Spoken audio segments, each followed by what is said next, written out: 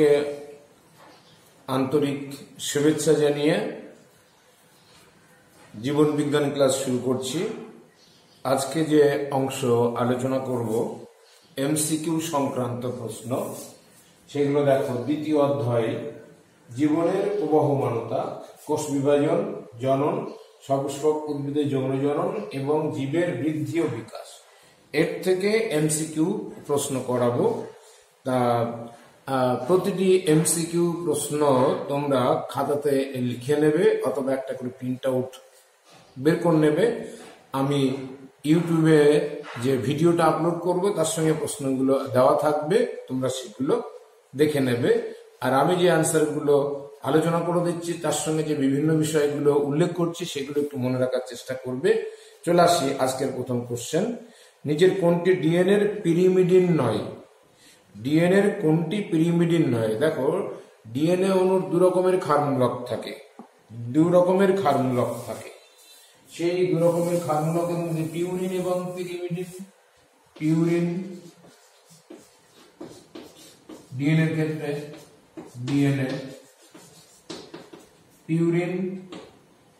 Purine হচ্ছে adenine আর guanine, এ আর জি। আরেকটা হচ্ছে পিরিমিডিন।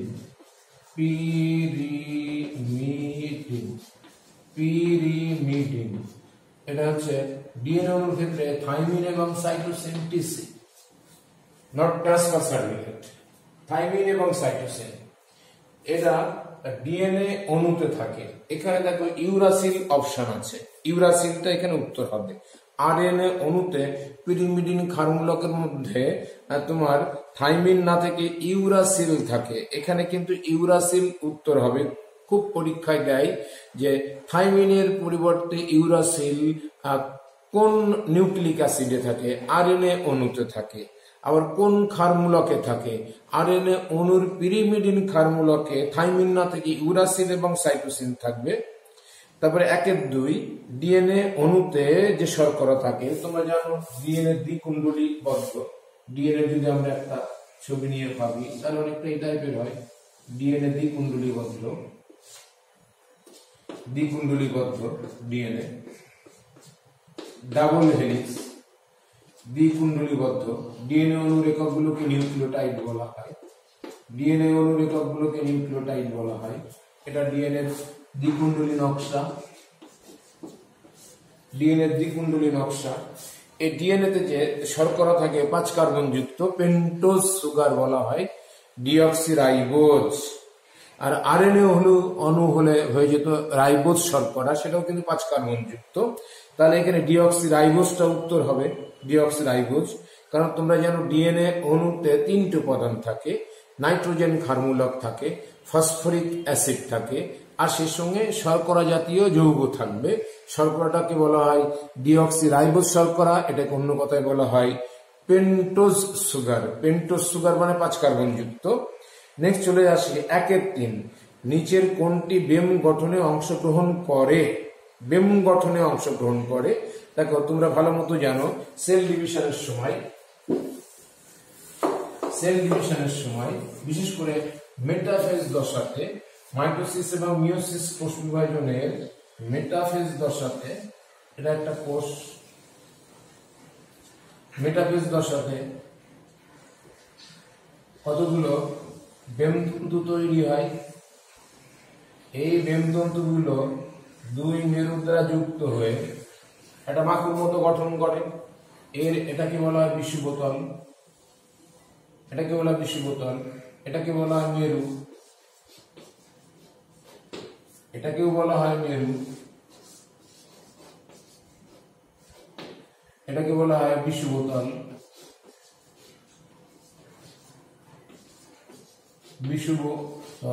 বা ইকুইটোরিয়াল প্লেন। এই বেমতন্তু, আর এগুলো সবাই বেমতন্তু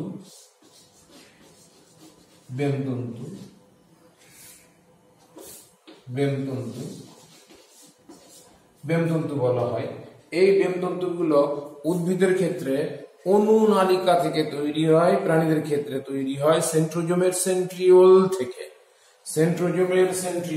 তোমরা জানো যে সেন্ট্রোজোমের মধ্যে দুটো সেন্ট্রিওল থাকে, সেন্ট্রোজোমের মধ্যে দুটো সেন্ট্রিওল থাকে, 90 ডিগ্রি কোণে এরা অবস্থান করে, অনেকটা টিপের মতো দেখতে হয়। একটা সেন্ট্রিওল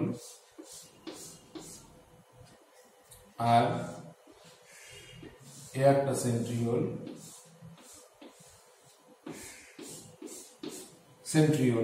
এই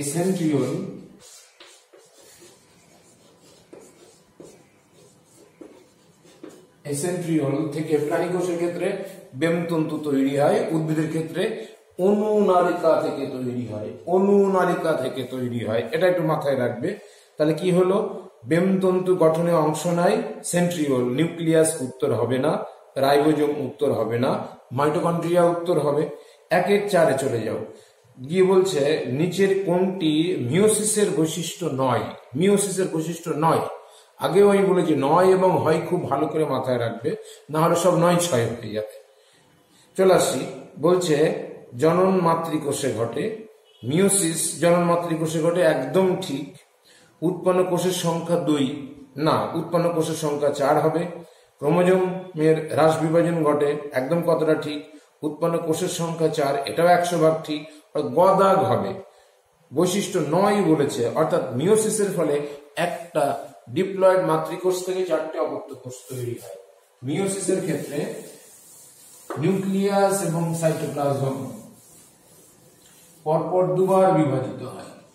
নিউক্লিয়াস এবং সাইটোপ্লাজম প্রথমে একটা ডিপ্লয়েড কোষ থেকে দুটো হ্যাপ্লয়েড কোষ তৈরি হয়, সেই দুটো হ্যাপ্লয়েড কোষ থেকে সমবিভাজনের মাধ্যমে আবার দুটো হ্যাপ্লয়েড কোষ তৈরি হয়। তাহলে দেখো, এরা হচ্ছে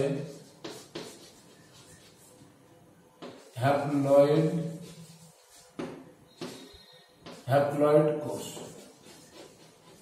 কটা হলো দেখো, 4টে হয়েছে, 4টি হ্যাপ্লয়েড কোষ। এটা হচ্ছে মাতৃকোষ, এটা মিওসিস 1, প্রথম মিওসিস বিভাজন, এটা মিওসিস 2, দ্বিতীয় মিওসিস বিভাজন। প্রথম মিওসিসের ফলে একটা থেকে দুটো হ্যাপ্লয়েড সেল তৈরি হবে, দ্বিতীয় মিওসিসের ফলে ওই দুটো হ্যাপ্লয়েড সেল থেকে 4টি হ্যাপ্লয়েড সেল তৈরি হবে। প্রথম মিওসিসকে বলা হয় হেটারোটাইপ সেল ডিভিশন বা প্রকৃত হ্রাস বিভাজন, আর দ্বিতীয় মিওসিসকে বলা হয় এক ধরনের হোমোটাইপিক সেল ডিভিশন বা সমবিভাজন পদ্ধতি। সামগ্রিকভাবে মিওসিসকে বলা হয় হ্রাস বিভাজন। একটা থেকে 4টে অপত্য কোষ তৈরি হবে এবং প্রত্যেকটা অপত্য কোষে ক্রোমোজোম সংখ্যা মাতৃকোষের অর্ধেক হবে, এটা একটু মাথায় রাখবে। দেখো, আমি প্রশ্নগুলো আলোচনা করতে গিয়ে কিন্তু আনুষঙ্গিক অনেকগুলো বিষয় উল্লেখ করছি, আশা করি তোমাদের এগুলো কাজে আসবে। তাহলে উত্তর হবে উৎপন্ন কোষের সংখ্যা, এখানে দুটো আছে, এই দুটোটাই হবে উত্তর। 9 বলেছে, 4টে হওয়ার কথা, আমি ছবিতে দেখি 4টে তৈরি হয়েছে, কিন্তু আমাদের বলেছে 9। বাকিগুলো কিন্তু বৈশিষ্ট্য, ক্রোমোজোমের হ্রাস হয়, জনন মাতৃকোষে ঘটে, উৎপন্ন কোষের সংখ্যা 4। তাহলে না যদি বলা হয়, 9 যদি বলে, তাহলে দুটো কোষের সংখ্যা হবে, অর্থাৎ গদাগ হবে এখানে উত্তর, গদাগ। এরপরে প্রশ্নতে চলে যাব 1-5। 1-5 দেখো, ক্রোমাটিডের মেরুবর্তী গমন মাইটোসিসের কোন দশাতে ঘটে? ক্রোমোজোমের যে অপত্য ক্রোমাটিড গুলো তৈরি হয়, অপত্য ক্রোমোজোমে দুটো করে ক্রোমাটিড থাকে, এই ক্রোমাটিড গুলো কিন্তু অ্যানাফেজ দশাতে গিয়ে অপত্য ক্রোমোজোম তৈরি করে এবং অপত্য ক্রোমোজোম গুলো অ্যানাফেজ দশাতে বেমতন্তুর সাহায্য নিয়ে বেমের 2 মেরুর দিকে যেতে শুরু করে। তাহলে এখানে বলছে মেরুবর্তী গমন, তার মানে অ্যানাফেজ হবে। অ্যানাফেজ মানে হচ্ছে টানাটানির দশা, টাগ অব ওয়ারের ওয়ার, টাগ অব ওয়ারের মানে দড়ি যুদ্ধের যুদ্ধ। এখানে ক্রোমোজোমগুলো বেমের বিষুবতল থেকে 2 মেরুর দিকে যেতে সহায়তা করে ক্রোমোজোমীয় তন্তুর সংকোচন আর ইন্টারজোনাল তন্তুর প্রসারণের দ্বারা। তাহলে মেরু গমন মানে কিন্তু অ্যানাফেজ। আর যদি ক্রোমোজোমগুলো একটা নির্দিষ্ট রীতিতে সজ্জিত থাকে তাহলে মেটাফেজ। এই জন্য আমি একটু কি করে বলি যে প্রোফেজ মানে হচ্ছে ক্রোমোজোম তৈরির দশা, মেটাফেজ মানে ক্রোমোজোমগুলোর সাজু গুজু করার দশা, অ্যানাফেজ মানে অপত্য ক্রোমোজোমগুলোর মধ্যে দড়ি টানাটানি হয় বলে টানাটানির দশা, আর টেলোফেজ মানে টেল অর্থাৎ লেজ, দ্যাট ইজ শেষ দশা। এরকম আমি একটা কথা ক্লাসে পড়াতে গিয়ে একটু রসিকতা করে বলে থাকি। এখানে তাহলে মেরুবর্তী গমন মানে হচ্ছে অ্যানাফেজ হবে, অর্থাৎ 1/5 ক, অ্যানাফেজ 1/5 ক। এবার 1/6 চলে যাই, নিচের কোনটি মেটাফেজ দশার বৈশিষ্ট্য? মেটাফেজ দশার বৈশিষ্ট্য কোনটি? মেটাফেজ দশার বৈশিষ্ট্য দেখো, মেটাফেজ মানে হচ্ছে ক্রোমোজোমগুলো বেমের বিষুবতলে থাকবে এবং একটা নির্দিষ্ট রীতিতে সজ্জিত থাকবে। তাহলে এখানে গদাগ হবে, ক্রোমোজোমগুলোই কোষের বিষুব অঞ্চল বরাবর নির্দিষ্ট নিয়মে সজ্জিত থাকবে, 1 গদাগ। আর দেখো কতে আছে জল নিরুদন অর্থাৎ ডিহাইড্রেশন, এটা প্রোফেজ দশাতে হয়। ক্ষতে আছে নিউক্লিয় পর্দা এবং নিউক্লিয় লাসের অবলুপ্তি ঘটে, এটাও প্রোফেজ দশাতে হয়। আবার বেমতন্তুর অবলুপ্তি, আমরা বেমতন্তুর অবলুপ্তিটা দেখি টেলোফেজ দশাতে, বেমতন্তুর একেবারে অবলুপ্তি ঘটে যায় টেলোফেজ দশাতে। তাহলে আমাদের বলছে মেটাফেজ দশার বৈশিষ্ট্য মানে হচ্ছে ক্রোমোজোমের সজ্জিত থাকার যে দশা, সেই দশাটা, দ্যাট ইজ মেটাফেজ দশা হবে এখানে উত্তর। অর্থাৎ অপশনটা হয়ে যাচ্ছে কি এখানে তোমার গদাগ, 1/6 গ হবে এখানে উত্তর। 1-এর সাথে চলে যাও, নিচের কোন দশাটি ঘটনাটি টেলোফেজ দশাতে ঘটে না? টেলোফেজ দশাতে ঘটবে না এই 4টে অপশনের মধ্যে কোনটাতে? ক, ক্রোমাটিড থেকে নিউক্লিয় জালিকার পুনর্গঠন হয়, এটা সত্যি কথা। বেমতন্তুর অবলুপ্তি ঘটে, এটাও সত্যি কথা। নিউক্লিয় পর্দা নিউক্লিওলাসের পুনরাবির্ভাব ঘটে, এটাও সত্যি কথা। সেন্ট্রিওলের মেরুবর্তী গমন এই সময় হয় না। সেন্ট্রিওলের মেরুবর্তী গমন কিন্তু অ্যাকচুয়ালি হয়ে থাকে আমাদের প্রোফেজ দশাতে, প্রোফেজ দশাতে, অর্থাৎ ঘদাগ হবে এখানে উত্তর। ঘদাগে হবে উত্তর না, যেহেতু বলেছে তাহলে ঘদাগ এখানে উত্তর। বাকি 3টে কিন্তু টেলোফেজ দশার উল্লেখযোগ্য বৈশিষ্ট্য। 1-8 চলে যায়, আইসোগামি দেখা যায়, এই অ্যামাইটোসিস দেখা যায়। অ্যামাইটোসিস মানে প্রত্যক্ষ কোষ বিভাজন পদ্ধতি, প্রত্যক্ষ কোষ বিভাজন পদ্ধতি। অ্যামাইটোসিসের 2টো বৈশিষ্ট্য মাথায় রাখবে খুব ভালো করে। এক হচ্ছে কোন রকমের কোনো বেমতন্তু তৈরি হয় না, এটা একটা উল্লেখযোগ্য বৈশিষ্ট্য। আর নিউক্লিয়াস এবং সাইটোপ্লাজম সরাসরি বিভাজিত হয়। সরাসরি বিভাজিত হয় মানে এখানে প্রোফেজ, মেটাফেজ, অ্যানাফেজ এবং টেলোফেজ দশা দেখা যাবে না। প্রোফেজ দশা, মেটাফেজ দশা, অ্যানাফেজ দশা এবং টেলোফেজ দশা এখানে দেখা যাবে না। নিউক্লিয়াস একবারে প্রথমে একটু লম্বাটে রূপ ধারণ করবে, তারপরে ডাম্বেলের আকার ধারণ করবে, তারপরে নিউক্লিয়াস 2টি খণ্ডে বিভক্ত হবে। নিউক্লিয়াস যখন লম্বা হবে তখন কোষের মাঝ বরাবর অংশে খাস তৈরি হবে। তারপরে আরেকটু যখন নিউক্লিয়াস ডাম্বেলের আকার ধারণ করবে, খাসটা আরো গভীর হবে। তারপরে নিউক্লিয়াসটা যখন 2টো খণ্ডে ভাগ হবে, উভয় দিকের খাঁজ পরস্পরকে স্পর্শ করবে। এটা কিন্তু অ্যামাইটোসিসের উল্লেখযোগ্য বৈশিষ্ট্য। কোন রকমের কোনো বেমতন্তু এখানে তৈরি হবে না, কোন রকমের বেমতন্তু তৈরি হবে না। তাহলে এখানে অ্যামাইটোসিস দেখা যায়, এটা অনেকটা মুখস্থ টাইপের। অ্যামিবা জাতীয় প্রাণীতে কিন্তু অ্যামাইটোসিস দেখা যায়। আরবিসিতে মানে লোহিত রক্তকণিকাতে দেখা যাবে না, উদ্ভিদ কোষে দেখা যাবে না, জননমাতৃ কোষে দেখা যাবে না। অ্যামিবা, ব্যাকটেরিয়া, ইস্ট, এদের সব অ্যামাইটোসিস সেল ডিভিশন দেখা যায়। এমনকি নীলাভ সবুজ শৈবাল, যাকে আমরা সায়ানোব্যাকটেরিয়া বলে থাকি, সেখানেটা দেখা যায়।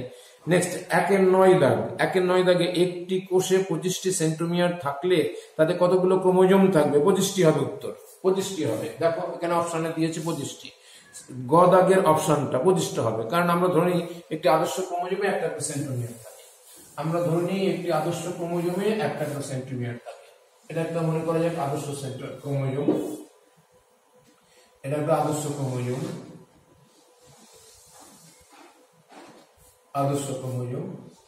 এটা তার মুখ্য খাঁজ, এটা হলো সেন্ট্রোমিয়ার।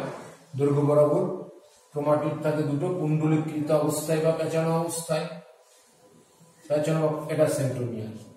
একটা আদর্শ ক্রোমোজোমে একটাই সেন্ট্রোমিয়ার থাকে, আমরা এটা ধরে নেব। কারণ মনোসেন্ট্রিক কথাটা আমাদের এখানে মাথায় রাখতে হবে। মনোসেন্ট্রিক ক্রোমোজোম, এটা আদর্শ ক্রোমোজোম মানে monocentric chromosome. Monocentric monocentric chromosome মানে আদর্শ ক্রোমোজোম, আমরা এটা নরমালি ধরে নিই। মনোসেন্ট্রিক ক্রোমোজোম মানে একটা আদর্শ ক্রোমোজোম। এখানে একটা ক্রোমোজোমে নরমালি ধরে নেওয়া হয় একটা করে সেন্ট্রোমিয়ার থাকবে। তাহলে 25টি ক্রোমোজোমে মানে 25টি সেন্ট্রোমিয়ার থাকলে কতগুলো ক্রোমোজোম থাকবে? 25টা থাকবে। 25টা উত্তর, অর্থাৎ 1-এর 9-এর গদাগ হবে এর উত্তর। 1-এর 10। মাইটোসিস হলো, অর্থাৎ মাইটোসিস কি ধরনের বিভাজন সেটা এখানে প্রশ্নতে বলছে। হ্রাস বিভাজন, প্রথমে হ্রাস বিভাজন, পরে সমবিভাজন, প্রথম সম ও পরে হ্রাস বিভাজন, আর সবশেষে দেখো সমবিভাজন। ঘ দাগ হবে এর উত্তর। ঘ দাগ। মাইটোসিসকে আমরা সমবিভাজন বা সমানুপাতিক বিভাজন বলে থাকি। মাইটোসিসের ক্ষেত্রে কি হয়? একটা ডিপ্লয়েড কোষ থেকে নরমালি একই সংখ্যক ক্রোমোজোম যুক্ত দুটো অপত্য কোষ তৈরি হয়, এটাই নরমাল নিয়ম। অথবা হ্যাপ্লয়েড সেল থেকেও কিন্তু হ্যাপ্লয়েড সেল তৈরি হতে পারে। হ্যাপ্লয়েড থেকেও হ্যাপ্লয়েড সেল তৈরি হতে পারে, মানে একটি মাতৃকোষ থেকে যে দুটো অপত্য কোষ তৈরি হবে সেই অপত্য কোষের ক্রোমোজোম সংখ্যা মাতৃকোষের সমসংখ্যক হবে। এখানে দেখুন 2n থেকে দুটো সেল তৈরি হয়েছে, প্রত্যেকটাতে ক্রোমোজোম সংখ্যা 2n করে। আবার এখানে আমি দেখিয়েছি n সংখ্যক ক্রোমোজোম যুক্ত কোষ থেকে দুটো অপত্য কোষ তৈরি হয়েছে, তাদের প্রত্যেকটাতে ক্রোমোজোম সংখ্যা n। অর্থাৎ এখানে 2n সমান সমান যদি 16 হয়, তাহলে এখানেও কিন্তু 16, এখানেও 16। এখানে যদি n সমান সমান 8 হয়, তাহলে এখানেও কিন্তু 8 হবে, এখানেও কিন্তু 8 হবে। সমবিভাজন বা সমানুপাতিক বিভাজন, কোয়ালিটেটিভ ডিভিশন এবং কোয়ান্টিটেটিভ ডিভিশন বলা হয় মাইটোসিসকে। পরীক্ষায় খুব আসে মাইটোসিসকে সমবিভাজন বলে কেন, খুব পরীক্ষায় আসে। মাইটোসিসের বৈশিষ্ট্য পড়াতে গেলে এই কথাটা এসে যায়। তাহলে আজকে আমি এই যে দ্বিতীয় অধ্যায়ের জীবনের প্রবাহ মানতার যে এমসিকিউ গুলো আলোচনা করলাম, তাদের সংখ্যা 10টা আমি আজকে আলোচনা করলাম। এই 10টা কোশ্চেন ভালো করে করবে, তার সঙ্গে আমি যে অংশগুলো আলোচনা করে দিয়েছি সেগুলো মনে রাখার চেষ্টা করবে। আজ এখানেই শেষ করছি। সবাই খুব ভালো থেকো, সুস্থ থাকো এবং সাবধানে থেকো।